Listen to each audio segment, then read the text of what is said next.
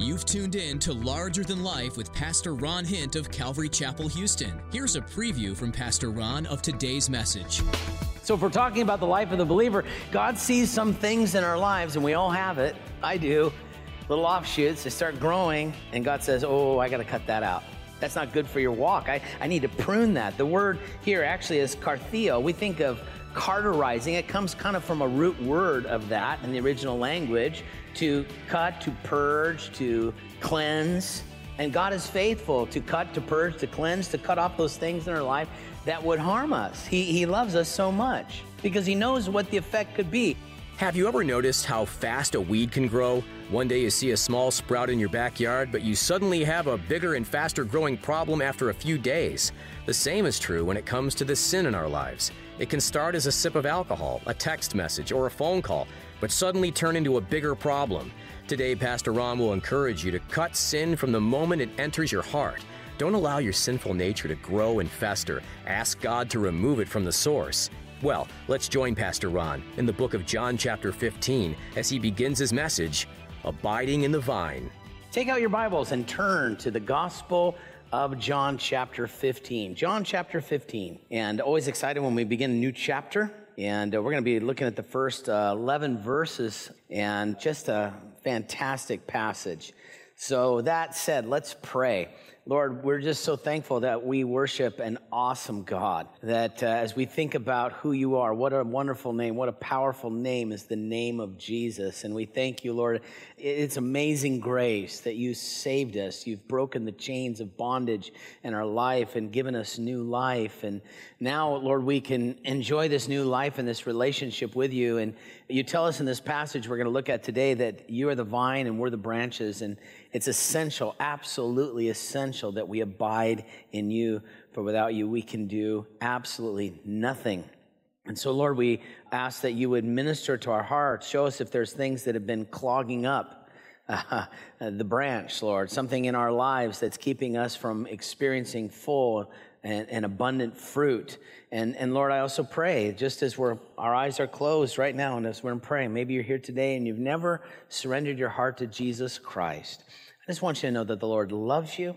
And this passage here speaks of the relationship He wants to have with you and how essential and how important that is. I pray that you would consider today surrendering your heart to Him.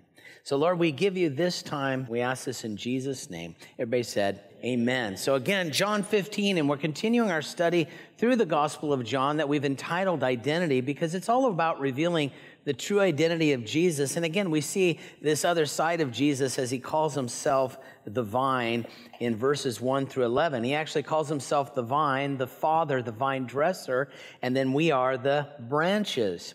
In verse 4, if you jump down there, He says, abide in me. How important it is we abide, remain, stay in Christ. So that said, we've entitled our message this morning, Abiding in the Vine.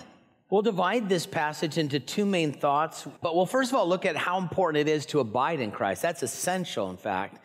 And then secondly, we'll look at the benefits of abiding in the latter part. But first of all, in the first 6 verses, Jesus is introducing this concept, and He talks about the importance of abiding in Him. Now, He begins by saying, I am the true vine. So this is now the 7th I am statement in the Gospel of John. Now, there are many other times that Jesus uses this term I am.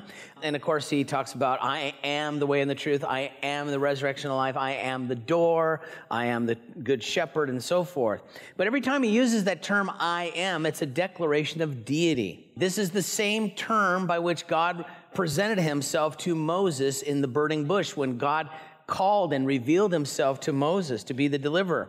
Moses says, who are you, Lord? And he says, I am who I am. And then throughout the Old Testament, we have God using this term. And then, of course, then Jesus uses this term, and the people understood exactly what He's saying.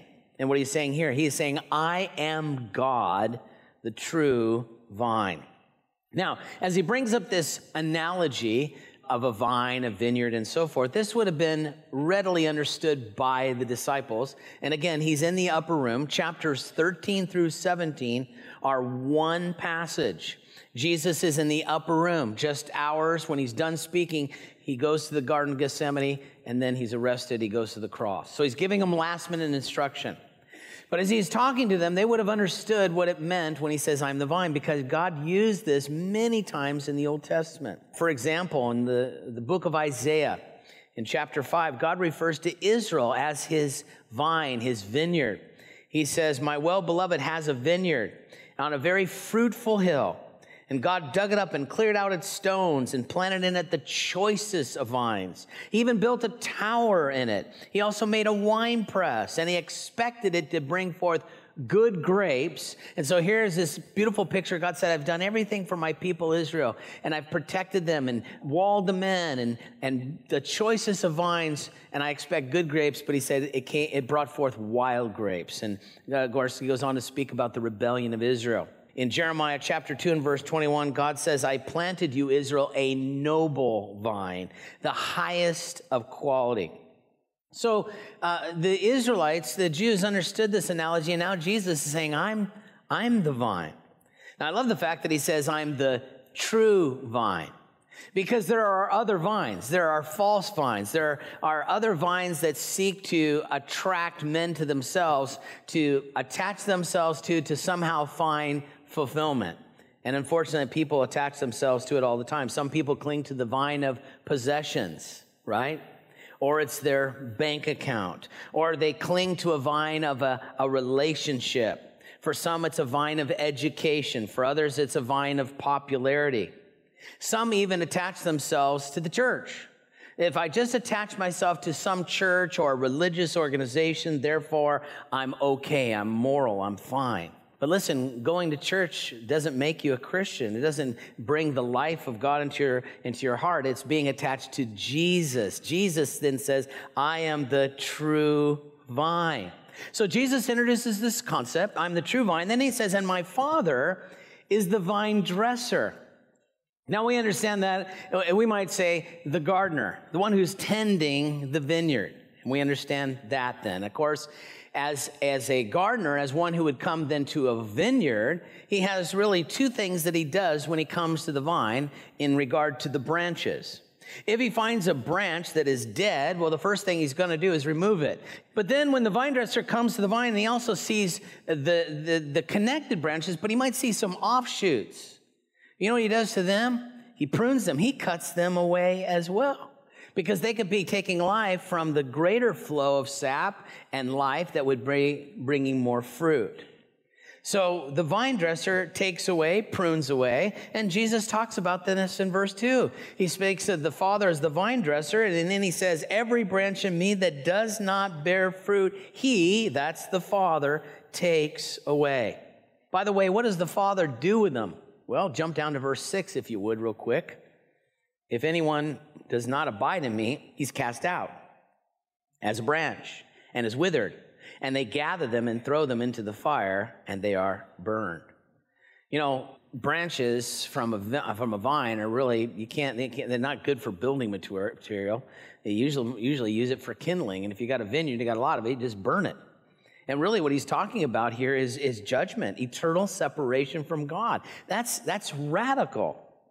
Yes. Hence the importance of not being connected to religion or being connected to other things, but being connected to Jesus Christ, the true vine.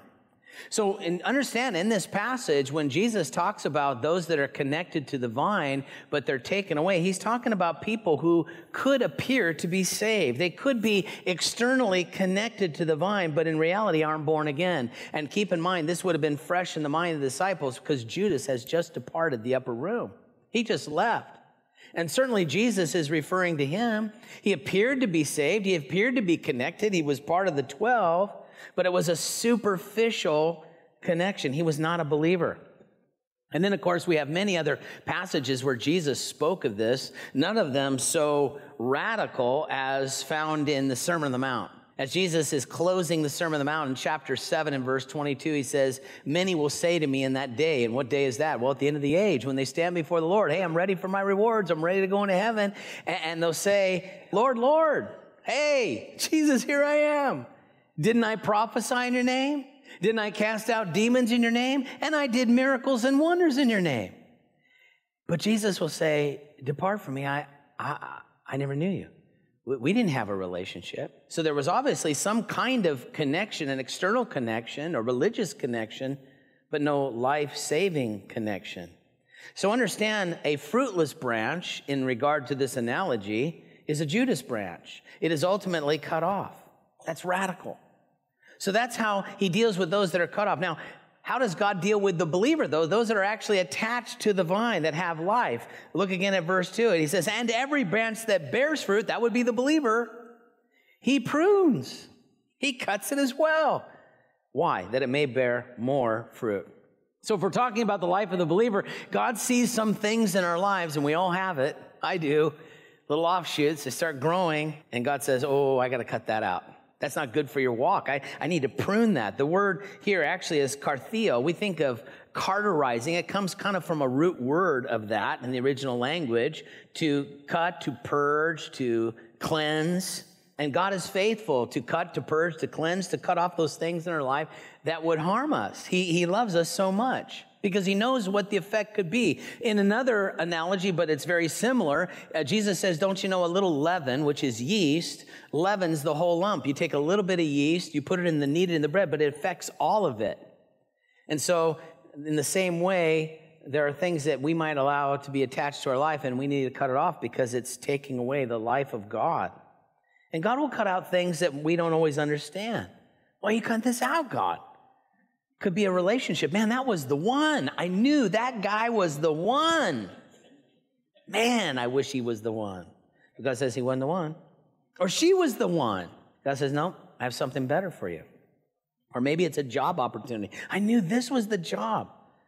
It's hard. I know we've had several men that I've been praying for in our fellowship that have been out of work for a long period of time, and something comes along, and boy, there's a lot of guys I've been praying. There's a good handful of them I've been praying for a while, and one just recently got a job, moved there, went there, and after 2 weeks, the whole thing wasn't what it was said, and he had to come back, and that's even harder. But I was able to say to him, I know obviously God has something better in mind. God never takes away something without replacing with something better. That's the nature of our God and how he works. But sometimes we're wondering, why are you taking this away? And God says, no, I'm cutting it out. And when God cuts it out or cuts it away, don't be discouraged. He knows what he's doing. He will only take away those things he knows really won't produce fruit in our life, but that can actually do us harm. I mean, we know the nature of God. We all know Jeremiah 29:11. God says, I know the thoughts I think towards you, not of evil, but to give you a future and a hope. Thoughts of peace. God is wanting the best for us. So he prunes because, think about this, Father knows best, right? Father knows best. Now, part of the pruning, also included with that, is sometimes suffering or difficulty, right? And though we might think it's unnecessary, no, God, I don't need to suffer. I'm certain of that, right? Who wants to do that? I'm certain I don't need to suffer. But sometimes God is allowing it because he knows. And isn't it true, though, that when we're going through a real difficulty, whether some kind of suffering might be physical, it could be even emotional, it could be some kind of spiritual. But either way, you know what it does? It draws us to God. That's one thing it does do, and that's always a good thing. I love what the psalmist wrote in Psalm 119:67. He said, before I was afflicted, I went astray. In other words, when everything was fine, I went astray. But now I'm keeping your word. Now that I'm afflicted, now that I'm dealing with suffering, I'm clinging closer to you, Lord, and that's good. Paul understood this concept in 2 Corinthians 12:7. He said, lest I be exalted by the abundance of revelations that God gave me. God used Paul in an incredible way. Paul says, a thorn in the flesh was given to him.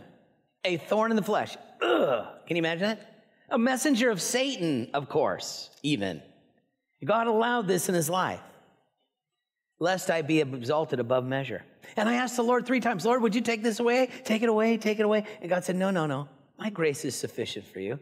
And Paul came to understand that that's okay, God. Your grace is sufficient. And when I'm weak, you are strong. And that causes me to lean on you. And it's all good. So I can bear more fruit. So God will allow that. So he does pruning. Another part of the pruning process is that he'll use his word. Look at verse 3. And you're already clean because of the word which I've spoken to you. God will often use his word to prune us, to take things away, or even to build us up. C.H. Spurgeon had some great words on this. He said, it is the word that prunes the Christian. It is the truth that purges him. The scriptures made living and powerful by the Holy Spirit effectually cleanse the believer. And it does tell us that in Ephesians 5:26. It calls it the washing of the water of the word. And I have found that God's word plays a vital role in convicting me, pruning me, and also at other times encouraging me and building me up, all of which allow me to bear fruit. And so Jesus brings up this concept, and in light of that, he says in verse 4, then you need to abide in me, and I in you. Now, this word abide, the Greek word is meno, very simple word, and it means just to stay with or remain, to stay put. For example, this very word's used in Acts chapter 27 and verse 31, when Paul is shipwrecked. You're maybe familiar with the story. And it says this, except these men, meno, stay in the ship, we won't be saved. It means they need to stay and they need to remain. It's also used in John 8:31. We're familiar with this verse. Jesus says, if you continue, meno, or remain in my word, then you prove you're my disciples. So the idea is remaining, staying with, being faithful to, and how we need to stay and remain in Christ. Notice he adds in verse 4, as the branch cannot bear fruit of itself unless it abides in the vine, neither can you unless you abide in me. So that's very obvious. That's self-explanatory, right? We get it. A branch left to itself, not attached to the vine, has no life in itself. It's going to die. It cannot produce fruit. All of the fruit has to come from what's derived from the vine. But if the branch is detached from the vine, it cannot bear fruit. It must be connected. Thus, a branch left to itself is dead. It's lifeless. So the application is pretty obvious. Jesus is saying, apart from me, you can't produce anything. You can have no spiritual fruit that would be acceptable before me or before the Father. How important it is we remind ourselves of that, right? We are nothing in ourselves. All of our energy, all of our strength, our sustenance, our resource, it all comes from the Lord. It's all him. And so Jesus then reiterates this. Again, he wants it to be clear. I think we understand it. Look at verse 5. And so he summarizes, says, I am the vine and you're the branches. Do you understand now? He who abides in me and I in him will bear much fruit. So if you just stay connected, remain, stay with me, you'll bear fruit. For without me, you can do what? A few things. Well, you can do something. No. For without me, you can do nothing. How about that? Nothing. Now, this has two implications. First of all, in regard to salvation. Without the Lord interacting in our lives, we can't do anything to save ourselves. We're never going to be good enough. I mean, Romans 3:23 says we all sin. We come short of the glory of God. And we've talked about that before, giving you various examples of that. Let's suffice to say, no one is perfect. We're not going to make it on our own effort. Ephesians 2:8-9 then tells us that we have to be saved by grace. By grace, we're saved through faith. Lord, I need you. That not of ourselves. It's a gift. It's a gift of grace, the gift of God. It's not of works. Nothing I can do, lest I would boast and say, what a great guy I am. No. Salvation is all of God by the grace of God. But secondly, there's also this element that we need to understand that once I am saved, once the Lord has worked in my life, if I want to bear fruit, I have to do it only, and I can only do it as I abide in him. I can't do it apart from him. Anything that I would try and attempt to do apart from Jesus is spiritually futile and eternally insignificant. I mean, I have to remain and attach to Jesus. I have to abide in him. Now, one question that comes out when you're looking at a passage like this is, well, we're talking about people that could be saved, not saved. We gave an example of Judas. How do we know if a person is saved or not? How do you know if a person is connected to Jesus, or maybe it's just superficial? Well, because of what Jesus says here in verse 5. He who abides in me and I in him will bear fruit. How do I know if a person is Christian? They're going to bear fruit. This is very simple, but very important to understand. There is no such thing as a fruitless Christian. There's no such thing, right? Now, you may have to look hard in some people's lives, right? I have to look pretty hard. Is there fruit, Listen, if I can't do anything apart from Jesus, then the only way I can bear fruit is be connected to him. Therefore, if I'm connected to him, I'm going to bear fruit. Now, the question is, what constitutes fruit? We're talking about fruit here. What is fruit? I mean, that's a fair question. What is fruit? Well, let me tell you a few things that it's not. Fruit is not success. Because sometimes people, well, look at how successful they are. Look how successful she is. I mean, look at it must be fruit. God's blessing them. Well, not really. Not necessarily. Hey, the Mormon church is very successful. They've taken a false message around the world. They are successful in doing that. They're totally wrong. That's not heavenly fruitful. That's not spiritual fruit.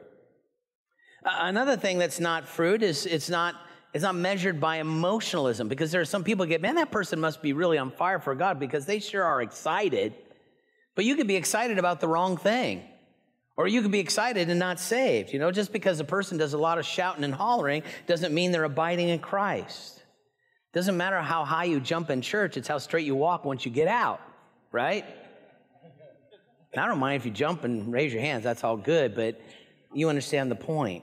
Because there are a lot of people that get real emotional once a week, but the other 6 days of the week, they live like the devil. So what is fruit? Well, I think in a general definition of fruit would definitely be Christ-likeness. I definitely think that's safe to say. It's Christ-likeness. I mean, if I am abiding in Christ and Christ abiding in me, I'm then going to bring forth fruit that is Christ-like. That's why we're called Christians. But what does that look like? Or is that described somewhere in the Bible? Yes, it is. Best description is found in Galatians 5:22. And it uses the term fruit. The fruit of the Spirit, the fruit of being born again, the life of God working in my life is love, joy, peace, patience, kindness, gentleness, faithfulness, self-control, right? And think about this. As we look at the life of Jesus, these were all personified in the life of Christ. As we see Christ, we see love personified. If we look at Christ, we see joy personified. We see the peace of God personified. Jesus said, my peace I give to you, and so forth. And so if we're going to bear forth Christ's likeness, certainly we're going to see the fruit of the Spirit coming out of our life. Now, I think there are other descriptions of fruit in the New Testament, so let me give you a few other ones. Genuine worship that flows out of the life of a believer, that's fruit. We know that because Hebrews 13:15 says, let us continually offer up the sacrifice of praise, which is the fruit of our lips, giving thanks to his name. And Jesus did say to the woman at the well, remember he said, the hour is coming and now is when true worshipers will worship the Father in spirit and truth. And the Father is seeking such to worship him. God wants that. And the book of Hebrews tells us that we should be giving that fruit from our lips. And when a person is truly born again, they're abiding in Christ, that will come out of their life. Worship will flow out of their life, truly. I would also say giving to the Lord is fruit that comes out of our life. As Paul is writing to the church in Philippi, in Philippians 4:17, he says, not that I seek the gift, but I seek the fruit that abounds towards you. And so giving to the Lord is fruit that comes out of our life. It's this sign of maturity and surrender and trust in God that comes when a person is born again. Fourthly, we could also say that sharing our faith is fruit, because Jesus gave that in an analogy. For example, when Jesus saw all the crowds coming to him in the Gospel of John chapter 4 and verse 35, he said to the disciples, look up, lift up your eyes and look, for the fields are white for harvest. He saw lost humanity as those needing to be harvested. And then he said this in the next verse to the disciples, he who gathers and saves these people gathers fruit unto eternal life. That's fruit when we seek to share with lost people. And then finally, I would say, knowing God's word, better yet, obeying God's word, that's fruit. You've been listening to Larger Than Life with Pastor Ron Hint. Pastor Ron is teaching through the Gospel of John. Almost all scholars, both Christians and non-Christians, agree that Jesus was a real person. But was he in fact the Son of God? Was Jesus just a man, or was he actually divine? The Apostle John starts the book by stating in no uncertain terms that Jesus existed ever since the beginning, and that he is God. It was because Jesus claimed to be God that he was murdered by the Jewish religious leaders. Who do you say Jesus is? Do you believe that he is the Son of God? If you have any questions about what you heard today, we'd be happy to speak with you or even connect with you on our website. You can reach us at 281-648-5800. That number again is 281-648-5800. If you'd rather connect on our website, go to ltlradio.org and scroll to the bottom of the page. There, you'll find a form you can fill out to connect. We'd love to hear from you. Larger Than Life is the radio ministry of Calvary Houston and Pastor Ron Hint. To hear more messages like this one, head over to ltlradio.org. You can even download our mobile app to access all of Pastor Ron's teachings. Once more, all you need to know is ltlradio.org. Thanks for joining us today on Larger Than Life.